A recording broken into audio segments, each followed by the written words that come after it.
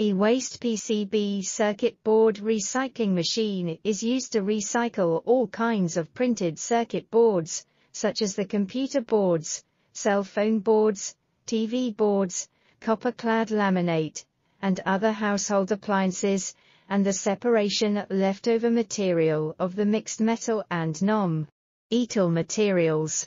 Because of the high value of the metals, fiber and resin, there is no doubt that this plant not only helped to change waste into treasure, but also bring great economic benefits. Through years of practice and theoretical analysis, we obtain the best separation result. The separating purity can be reached to 99%.